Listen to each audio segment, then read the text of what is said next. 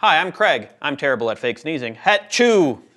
And this is Mental Floss on YouTube. Today I'm going to answer Jacob White's big question, why does my nose get runny when I'm cold? So this phenomenon actually has a fancy name, cold-induced rhinorrhea. It also has a less fancy name, skier's nose. And I'm going to talk a little bit about that today. Let's get started.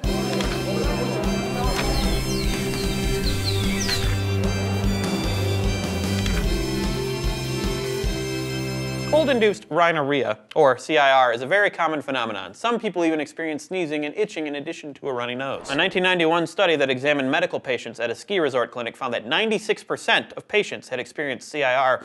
I'm experiencing it a little right now. Though I should note that in this study, the percentage might be a little higher than average because exercise also causes rhinorrhea. Rhinorrhea, by the way, is a medical term for a runny nose. But we should all say rhinorrhea from now on, because it's hilarious. Anyway, it turns out that the nasal mucus actually has an important job, protecting things like lung tissue. Basically, when you inhale air, the mucus warms that air up to your body temperature.